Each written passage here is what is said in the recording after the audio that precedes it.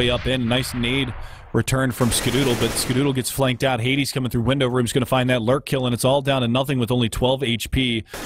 Gets another nice shot. Wabbit down and out. What can he do here? He's got to ace it to win it. An Ocean behind the bomb site right now. He doesn't realize that Hades has actually worked his way around through CT. That's a good Molotov. Dinks him up. Oh, hits the double dink. He's burning him alive, but Ocean swings, and Big Daddy O-Dig takes him down.